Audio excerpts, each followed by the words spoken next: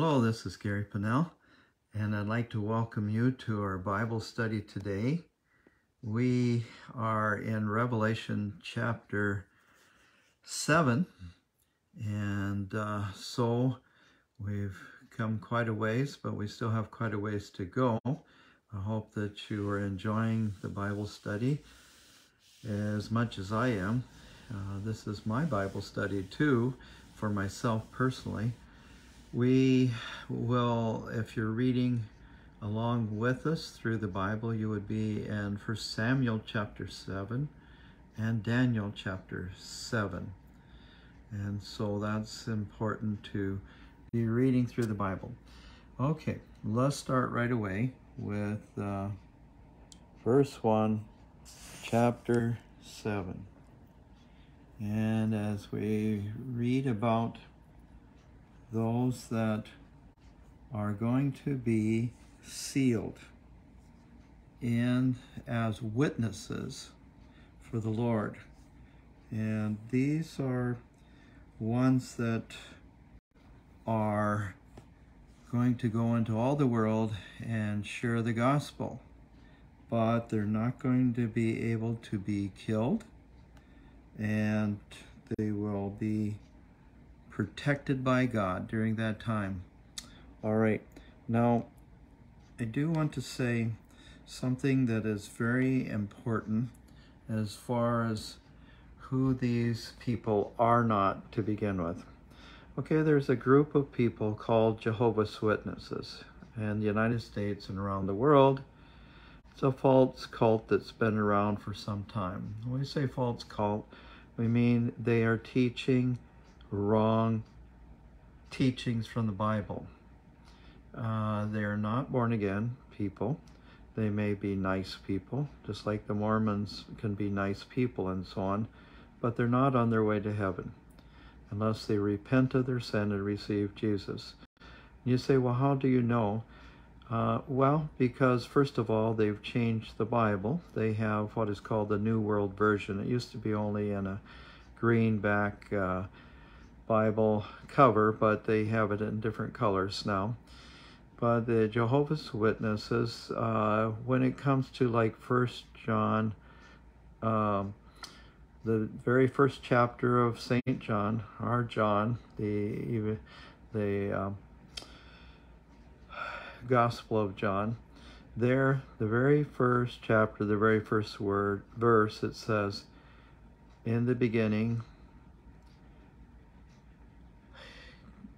God was with, in the beginning, God, just a minute, we're going to turn to it so you can see, first of all, what we have in our Bible, and then you can see what they have in their Bible. Here we go. So I want us to look at that right from the Word. Okay. In the beginning was the Word, capitalized, and the Word was with God, and the Word was God. And so that's the way it is in the Bible, and the way that it's written, and the Greek and so on. But they've written it, in the beginning was the Word, and the Word was with God, and the Word was a God. Or sometimes they've translated a little differently, but it is, they've translated it as a God. Well, that means then, really, they believe in gods. Okay. One time somebody was showing me, I was going to give them a New Testament, and he did take the New Testament, even though he was Jehovah's Witness. But I said, well, would you like the Bible app, which the Gideons have a Bible app that you can listen to the Bible and dramatize versions of the Bible and so on. And he said, oh, well, we have our own version. And so he showed me on his cell phone and on the internet, yes, they do have their own. But then I took him to this verse that we looked at, and where it talks about that Jesus is the Word, and Jesus is God, and he was in heaven. And then I showed him his version. And so in the beginning was the Word, and the Word was with God, and the Word was a God. And I say that means that you are saying that Jesus is not God, but that he is a God. And that means that you believe in many gods. You don't worship Jesus as one in the Holy Trinity, which they don't. They don't believe that Jesus is God. They do not believe that he is one in the Holy Trinity, so they don't believe in the Trinity, Father, Son, and Holy Spirit. They don't believe in heaven. They don't believe in hell, like the Bible teaches. And also, right here, as we're going to get into the 144,000, they claim that these are the only ones that are going to be saved. Okay, well, that is not it at all. In fact, they deny all, as far as I know, every true doctrine from the Word of God. They deny it. So please be on the watch for the Watchtower people. That's their magazines, the Watchtower, and it's a false religion. And so as we're talking about the 144,000 today, some people are turned off immediately, and they say, well, that's what the Jehovah's Witnesses teach. And they probably realize that that's not true, what they teach, and so they don't even want to study about this. No, we don't agree with the Jehovah's Witnesses. The Jehovah's Witnesses are wrong. They don't believe in government. They don't believe in birthdays. They don't believe in a lot of things. And so we need to stick to the Word of God and realize that there are false witnesses in the earth today. And so let's go ahead and we're going to study it and know exactly what the Bible teaches. Don't be tricked by deceptions and false teaching. And so here we have, says, after this, I saw 4 angels standing at the 4 corners of the earth. And at the 4 corners of the earth. So that's interesting, isn't it? Because it says the 4 corners of the earth. And you say, well, how do you get 4 corners of the earth when the earth is round? Well, there you can make 4 corners, even though the earth is a sphere. All right. And so we have to see what it's talking about here. So they're holding back the 4 winds of the earth. And as you study in science, there is such a thing, okay? That no wind might blow on the earth, and that no wind might blow on the earth or sea or against any tree. Okay, that's interesting, isn't it?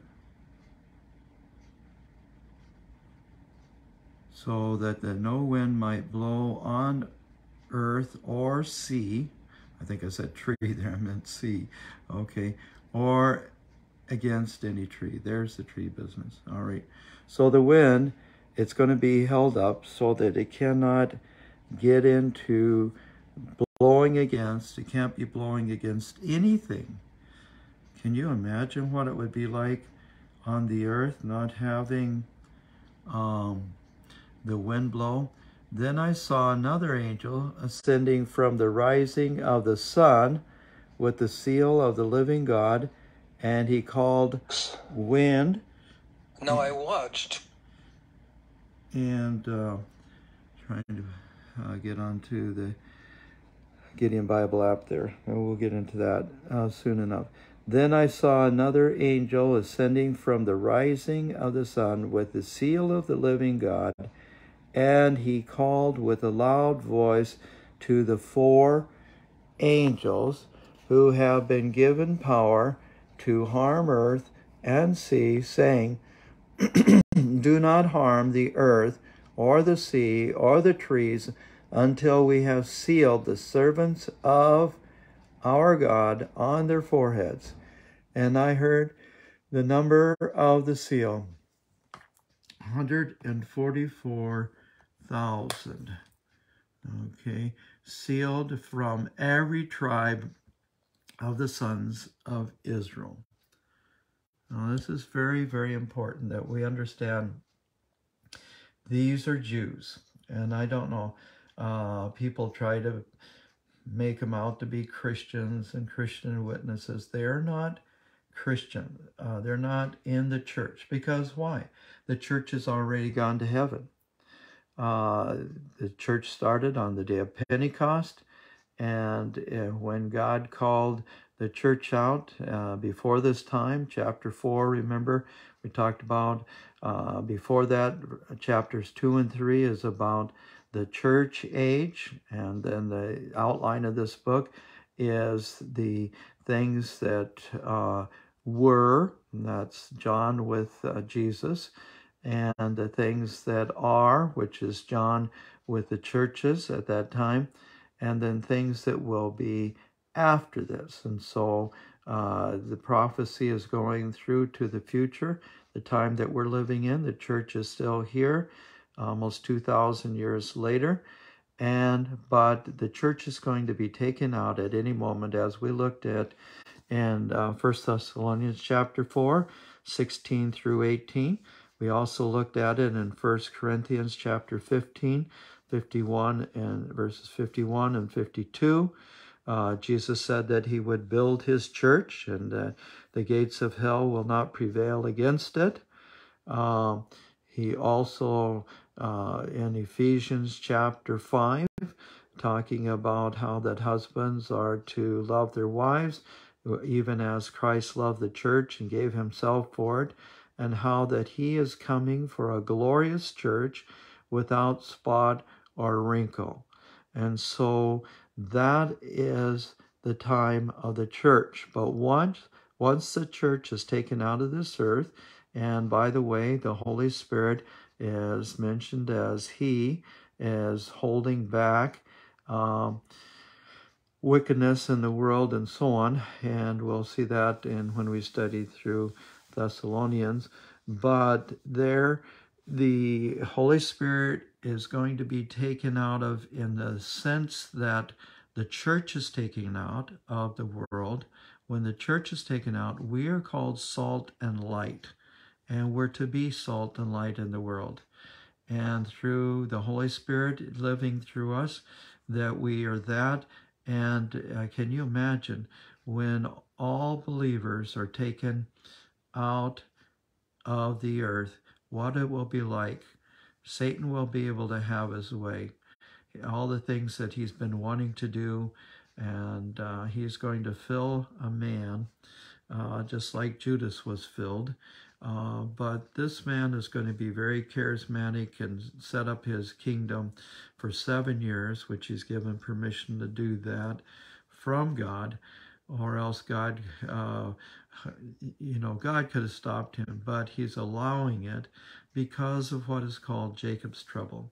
Jacob's trouble is the Jews have one 7-year period of their punishment left because of what they have done.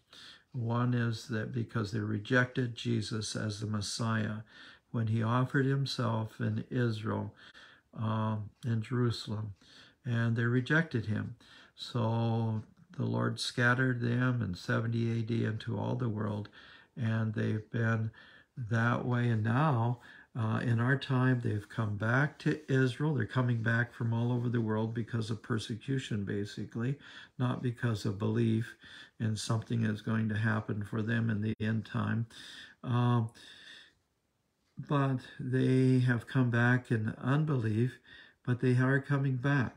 And even Christians are helping them come back. It's a wonderful thing. Many Christians are going to Israel and wanting to see the Holy Land now. And that started in 1947 to 48 in there. They became a nation again. And then, and just recently, Jerusalem was allowed to become the capital again. President Trump made that possible. And so we see the shapings up of, and even in Israel right now, they have four,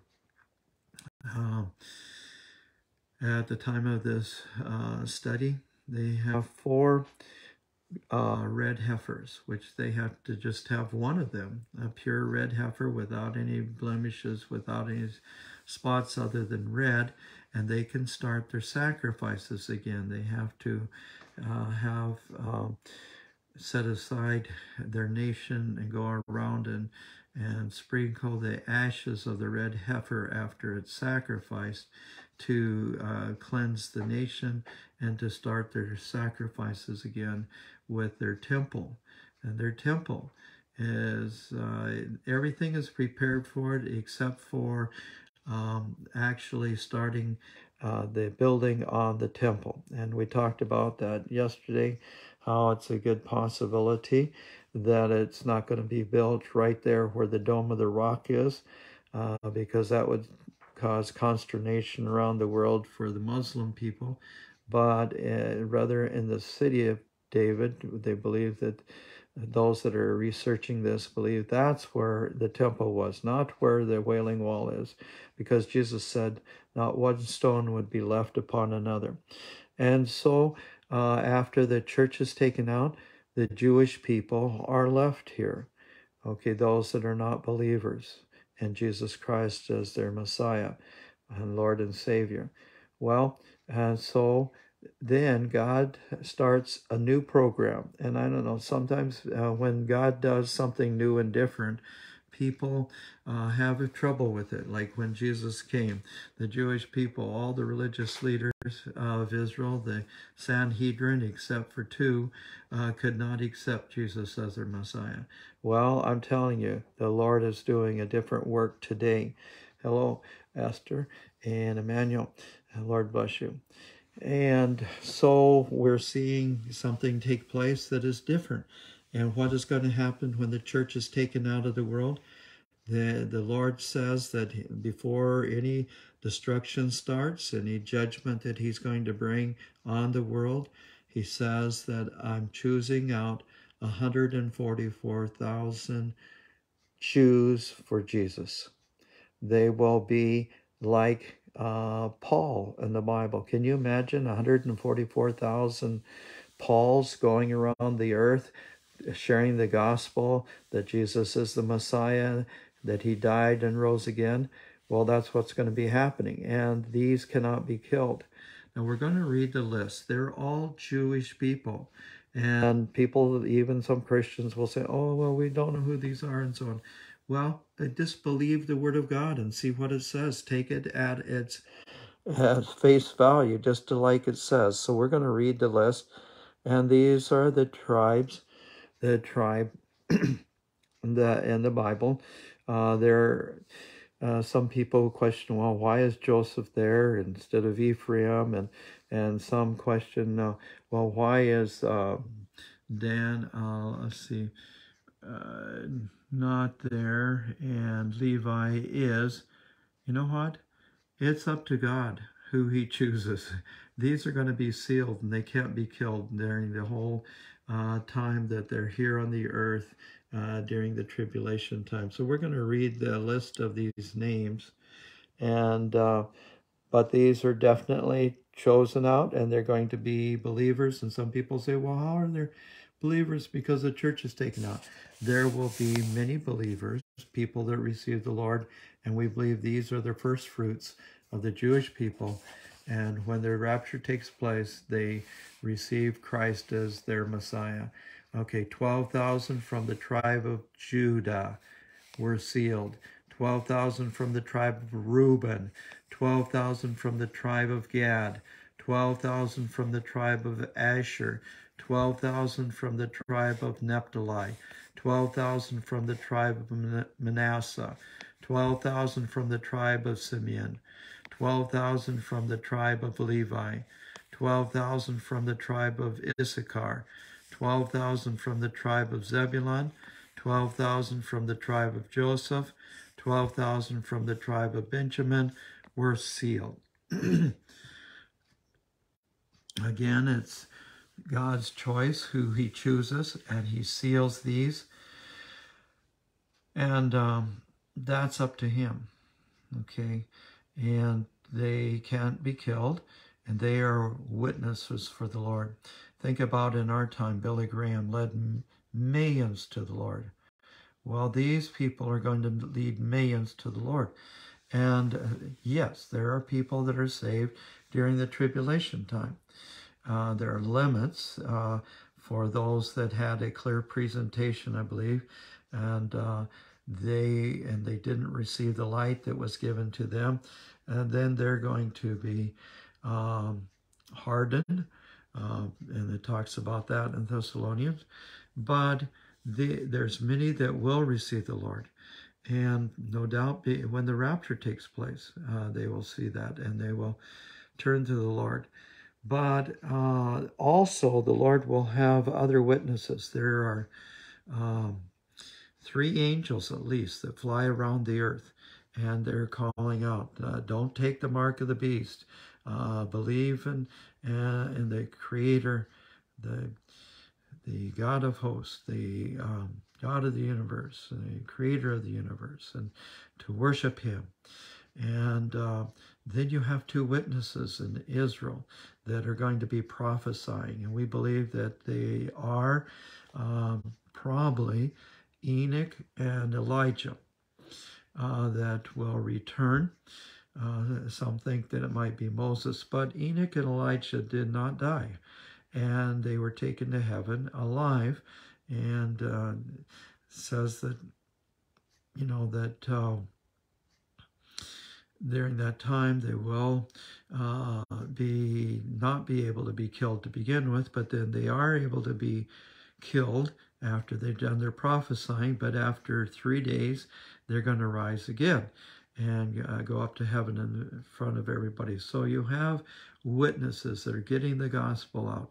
And during this time, more people, Jewish people, the Jews are going to receive the Lord. Now, I was interested to hear recently on the news, and I was saying that, you can't really share the gospel in Israel very effectively. And however, some of us did leave some New Testaments and that sort of thing in different locations, and I'm sure other people. And there are there's several churches that are Christian churches, and there is a Catholic church, as far as I remember. There is the Orthodox Church, and then there's some evangelical churches, but not very many in Israel.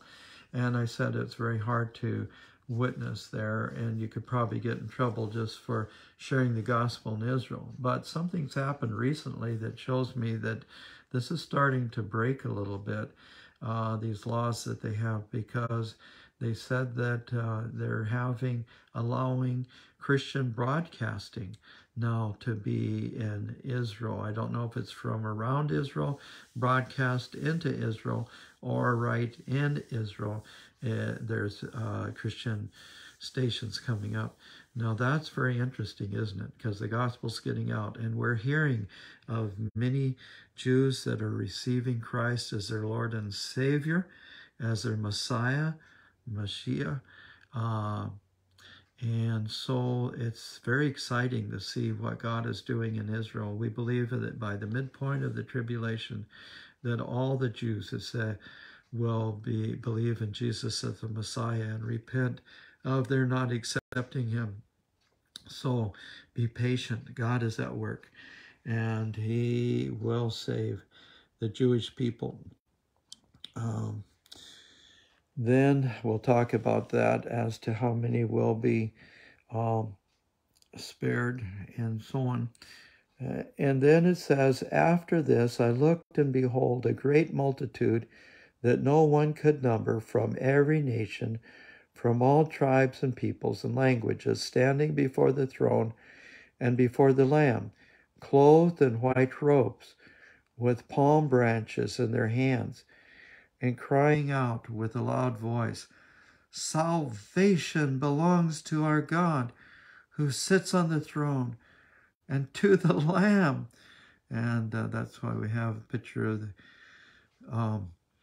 the lion and the lamb on the wall here. And sits on the throne, and to the Lamb, and all the angels were standing around the throne and around the elders and the four living creatures. And they fell on their faces before the throne and worshiped God, saying, Amen. Blessing and glory and wisdom and thanksgiving and honor and power and might be to our God forever and ever. Amen. All right. So now you say, well, who are these people? And some people get them mixed up with the 144,000 we just looked at, but it's not. There are little parentheses. By and large, the book of Revelation goes right through in chronological order. But just like we talked about before in a football game, you will see that they'll stop the camera and they will go back and show up from different positions and that sort of thing. And in this case, God already knows everything that's going to happen. There's nothing that God learns as he goes along. He asks questions and so on of people, but he already knows the answer. He knows everything. He knows the beginning and the end and everything in between. He knows everything that could have been if things were different and so on. His mind is... He is eternal and he is omniscient. That means that he knows everything. He's all powerful. He is also omnipresent. That means he's every place at once all the time. So there's no surprises for him. And he tells you that after these people have witnessed on the earth, he speeds forward a little bit. And there's a little parenthesis here. Okay, you want to see what happened as a result of the 144,000? There's a multitude from all over the earth that receives the Lord from their witness and from the witness of the angels, the three angels, at least three, that are sharing the gospel. And then there's also the two witnesses. And you want to see what it's like after that? Multitudes. You can't number them when it says multitudes. It'd be, God knows how many there are, but this multitudes of people saved from around the earth during this tribulation time. Okay, and so that's a little fast forward. And so we see the result of their witnessing on the earth and what it's going to be like. But then it goes on to say, then one of the elders addressed me saying, who are these clothed in white robes? And from where have they come? And I said to him, Sir, you know. And he said to me, so it's interesting the conversation that John is having with the elders here. And he says, Sir, you know. And he said to me, these are the ones coming out of the great tribulation, and they have washed their robes and made them white in the blood of the Lamb. So they're ones that have believed now in Jesus as the Messiah and as their Savior, and they've put their trust in the blood of Jesus Christ, all right, the Lamb of God. Therefore, they are before the throne of God. They're saved, and now they were killed, and they're now before the throne of God and serve him day and night in his temple. And he who sits on the throne will shelter them with his presence. They shall hunger no more. During the tribulation time, they were not allowed to buy or sell, because if you don't take the mark of the beast, you can't buy or sell. And when they do find you, they're going to chop your head off. So, but a lot of the people will try to find out, to escape, believers that they won't take the mark. and they'll go to the forests, the deserts, and the hills, the mountains, and places to hide. But when they're found, because of technology and so on, and through Satan, demons as well, they shall hunger no more, and when they're in heaven, neither thirst any more. The sun shall not strike them. They probably weren't close well, but we're going to look at how the sun's heat is going to be scorching people, nor any scorching heat. For the Lamb in the midst of the throne will be their shepherd, and he will guide them to springs of living water, and God will wipe away every tear from their eyes. So this is a little fast forward. Most of the things in Revelation are in chronological order. But here's a little clip of what it's going to be like, all the people that will be saved during this time. Even though it'll be very difficult, they will be persecuted, they will be imprisoned, they will be killed, they won't be able to buy or sell. They're going to have to flee for their lives, and so they're going to be in very hard situations. But now they're in heaven. We get to see them. The result of this witness of the 144,000 Billy Grahams for the Lord, or 144,000 Pauls as evangelists, and leading many to the Lord. And so it's so wonderful to think about that, and those that receive the Lord. Now, by the way, if you have questions or comments, I'd be glad to take those, and it's easy to write those up. If you go to YouTube now, we're on YouTube, and please check us out there, Gary Panell or Gary Thomas Panell, Gary T. Panell. And then also, you could put in Bible-Christian. You could put in on YouTube, like the study today, Revelation chapter 7. It takes me about a half hour before I can get it on after we finish this study. And by the way, I would encourage you to start getting on a different site besides. I used to have over 400 people on Messenger with Facebook that got this message that we're having here right now.